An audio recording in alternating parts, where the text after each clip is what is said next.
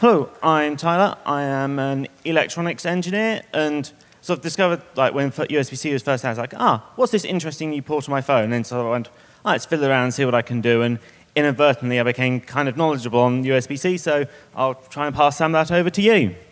So for those that aren't super familiar with the USB-C connector, it actually does more than just USB.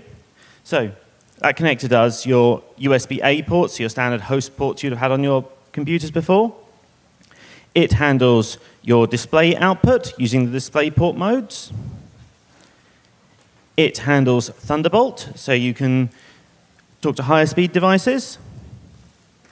It allows you to charge your devices at higher powers. It can be your audio interface. It can be the connector on your client devices, and even be used to debug devices as well. Before looking into the USB-C connector itself, it's worth taking a look back at what is in the USB-A connector. So with USB-A, there was a distinct gender for the connectors. So you had the rectangular side on the host device and the square side on the client device. That way, you always knew one end was a client, one end was a host. And within that, you've got 2 power pins and a pair of differential data pins, which are used to communicate in both directions. For other devices, you'll have the micro connector. This is similar to the other client connector, but adds an additional ID pin. So that allows it to be both a host connector as well as a client connector. And in addition, later on, they added the ability to attach other resistors and other things to that pin to put it into other modes, including debug ports or audio adapters. And the other thing to note at this stage is USB 3 added an additional 2 differential data pairs that run at higher speed than the standard differential pairs. So in the A connector, they sort of added those on the front. So you just gained an additional 5 pins in addition to the 4 previously there. So let's introduce the USB-C connector itself. So it's a flippable connector, so you can plug it in either way up. In addition, there is no dedicated host end and client end, so the devices need to negotiate which one is which. So in order to get things going with flipping it over, it's got 4 ground pins and 4 power pins. So this allows it to be flipped up either way, and the power pins connect to the same place, and the ground pins connect to the same place. For the data pins, the solution is duplicate those as well. However, the slight difference with this one is the cable only uses one side, but the host uses both and connects them together. So that way, it doesn't matter which way you plug in the cable, it connects to the pins on the host. For the super speed data pairs, we've got the 4 transmission pairs there, but also another 4 transmission pairs on the other side. These are used, like usually you use 1 pair for USB 3, but for newer ones you can use the other one. Exactly how they work we'll get onto later in the talk. In addition, there are 2 new pins called CC1 and CC2, again in a mirrored configuration, and just above them 2 sideband use pins, which are used for specific modes. So, how does the device work out what's the host and what's the client? It does this using the CC pins, which stand for the communications channel. So, at the client side, it has 2 resistors to pull that down to ground. And then it can monitor the CC pins itself to work out which way around it's being connected, as a cable will contain 1 CC line from one side to the other, and the other one won't be connected. That way, whichever one gets pulled up by the host, which will use a pair of pull-up resistors, will let it work out the orientation. The host side is a little bit more complicated. So it uses 2 pull-up resistors, but notably, unlike the original A connectors, power is not connected by default, because it might be connecting to another power source, so you don't want to connect 2 power sources together. Instead, the host has to monitor the CC pins to detect for the client being plugged in. What you end up with is a potential divider between the two, so the pull up on one end of one device and the pull down in another. At that point, you can monitor it and turn on the power. On the client side, you can actually get away without monitoring if you're using just simple modes, but many devices will need to monitor it.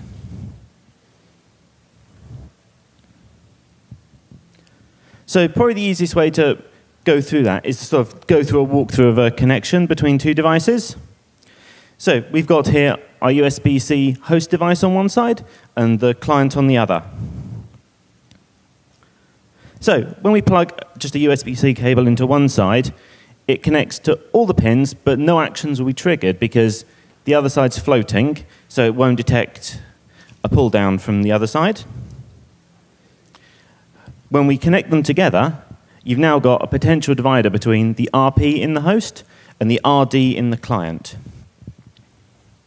However, it's worth noting that because the cable can be flipped at either end, you can actually end up with any of the CC pairs being connected together. In all these diagrams, I've always used CC1 to CC1 for convenience, but in reality, any one could be connected to either of the others.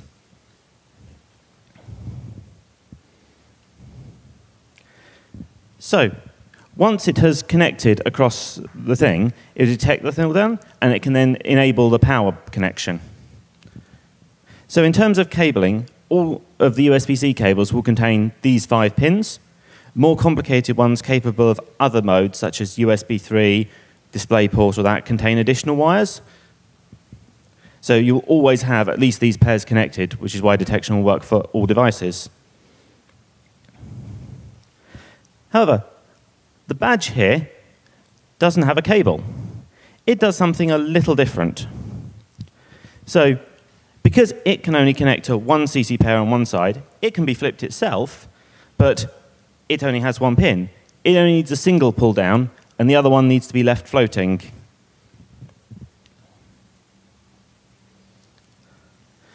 So now you have to wonder, like, if you can connect things together, what happens if you connect 2 host devices together? What happens there? So both hosts have got their pull-up resistors, and they both have a high voltage left at their CC pins. So nothing is detected, they don't turn on their power, and nothing happens. There's a sort of similar situation for client devices, except that notably, neither of them are providing power or have the capability to provide power, so just nothing really happens and nothing senses anything. To enable compatibility with the original A and B ports, there are a series of adapter legacy cables, as they're referred to in the specification. So those work by just embedding the resistor inside the cable.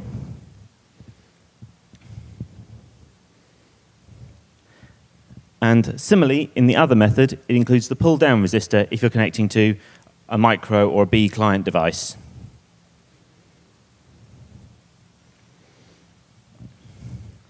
As well as just signaling the presence, the other major method the CC communication channels uses to communicate is what current level is available over the port. So in default USB power, there are various methods to try and say, this charger can support more power. That usually involves adjusting the value of the data pins or similar. USB-C still has support for those older methods, but also adds 2 new modes, a 1.5 amp and a 3 amp mode. It does this by the host choosing the appropriate pull-up resistor relevant to its current capabilities. So a host with only able to do default USB power has a 56K pull-up, and a host able to do higher current would say have a 10K pull-up. There was one slight catch with this early on in the USB-C days, though, is that companies went, I've built an old USB-A to C adapter cable, and they've gone, well, I made my cable do 3 amp, so they put a 3 amp resistor in it.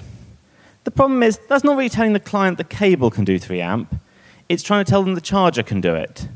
So you ended up with devices drawing 3 amp from chargers that were not rated for it. This has largely been solved now, but did cause some problems in the early days of USB-C. So, you may have noticed that some devices can be both host and client, such as your phones. This was done in the older methods with the ID pin on the micro and mini connectors.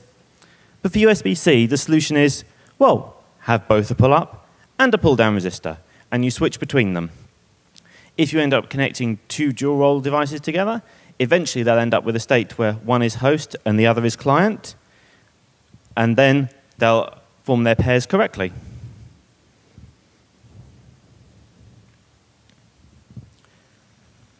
In addition to signifying host and client, you can do some other methods by adding different sets of pins onto those CC pins.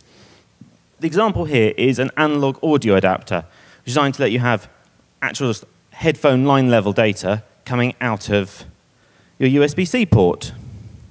So it signifies that by pulling both of the CC pins down with RA resistors. This is also the first device that uses the sideband use pins, with two of the headphone channels being mapped to the USB 2 data pins, and the other two onto the sideband use pins on the connector. In addition, there are also debug adapters that use a similar method, except they use two RD resistors in their pull-down configuration. This is somewhat defined by the spec, but crucially, the debug adapter doesn't define what the port actually does in this mode. So you can just have it connect to it in a different way or reconfigure the chip for USB mode. Equally, you could run JTAG over it or spew out whatever other debug information you want.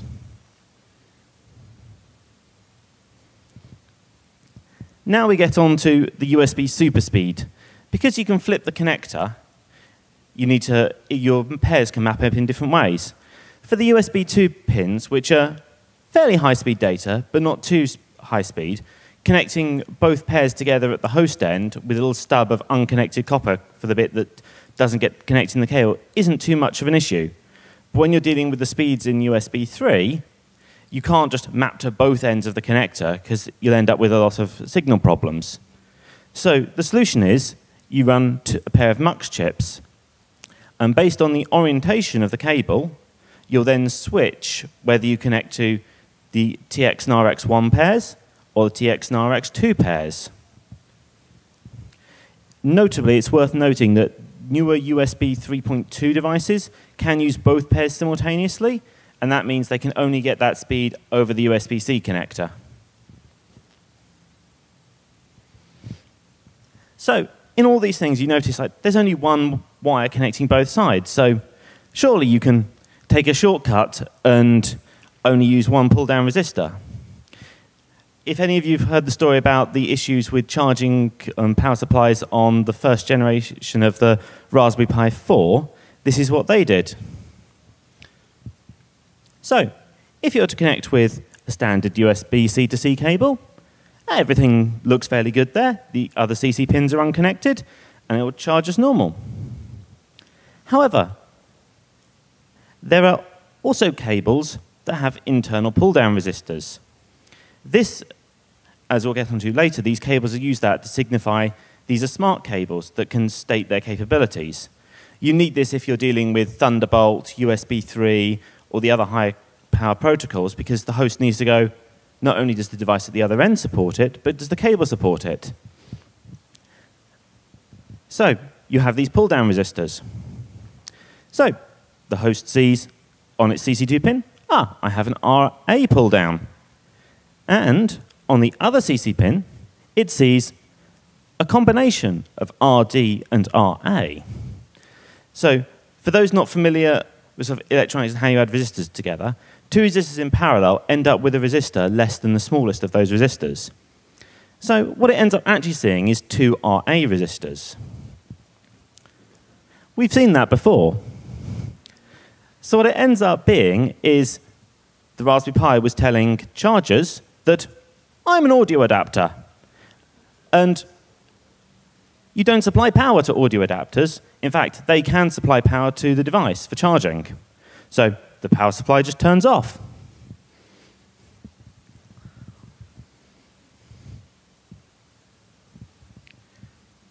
now we've sort of covered the basic communications channel, which is an analog voltage line. As you want to start to go into the more advanced features, you need to use something called USB power delivery. So even though it's power delivery in the title, it's also the method used to negotiate video methods, data methods, and similar. So on the screen, we've actually got the communications between my phone and my charger that I captured. And effectively, the charger says to the phone over the CC line, I can do 5 volt at 3 amp or 9 volt at 2 amp. The phone then requests the higher power option. The charger accepts that, does the transition, and then confirms. So, Mitty, how do you then pack all this data over the existing analog line? Thing is, as it's not directly tied to positive or negative voltage on each end, you can superimpose a digital signal on top of it. And that's how you do these communications. I mentioned previously about the cables with RA in them. So, they contain a small chip that also communicates on that CC line. And the RA tells the host to power the cable. Thing is, you've already got power at the top of the cable, so why do we need to supply power somewhere else? The catch is that if you're doing power delivery negotiations, the voltage on there can go up to 20 volts. And to save you trying to put all of the voltage conversion gear in the cable to convert down from that, instead, most cables will instead draw the power over the other CC pin, which gets powered by the host when they announce themselves that way. So that was the cables that were causing the issues with the Pi 4 specifically. But what we can do here is we now have a digital marker in the cable. So we can ask the cable, like, are you capable of USB 3? Are you capable of higher current charging? All USB-C cables need to support 3 amp. However, 5 amp is optional, so you need to query for that.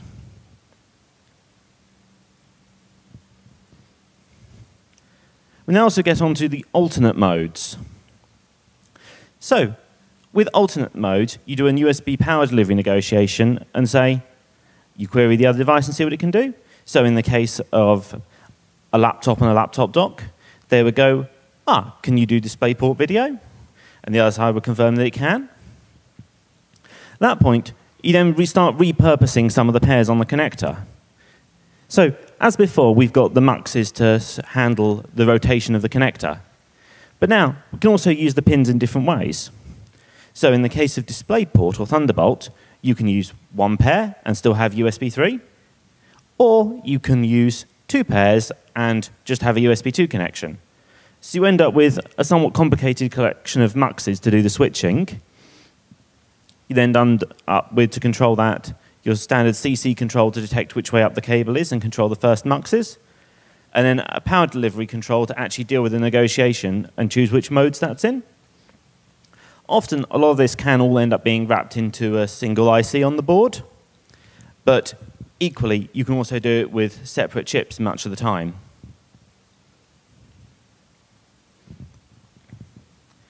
So in terms of alternate modes,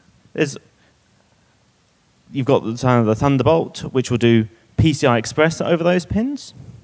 There is DisplayPort, which even if you've got like USB-C to HDMI, it's probably using DisplayPort and then converting, despite the fact there's another alternate mode for HDMI itself, but that's not been widely adopted. But equally, you can also just create your own custom docking protocol over it. So some of the older laptop docks had the big connectors at the bottom. You can just use this and go, you know what, I need to repurpose those pins to be an Ethernet connector or non-Thunderbolt-based PCI Express, or I'm going to feed analog audio out of the super speeds pairs and still maintain my USB 2 connection. These are obviously not going to work with all devices, but if you pair a device and they're docked together, it enables you to fit a lot of other things that would have required separate connectors into this one connector.